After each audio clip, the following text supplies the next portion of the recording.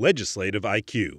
Increase your legislative intelligence with Florida's policy, budget, and campaign monitoring service. Subscribe today at legislativeiq.com.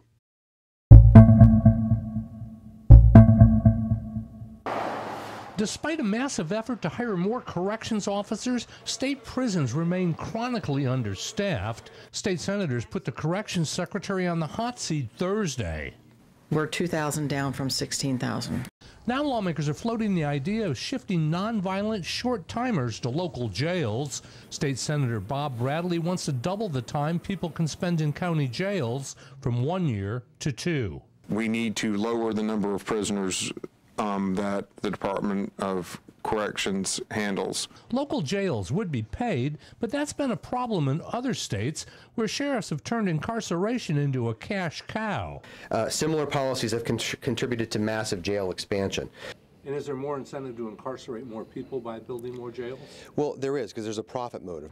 One fear being raised is that judges will sentence people to longer terms just to get them out of the local jail and into state prison.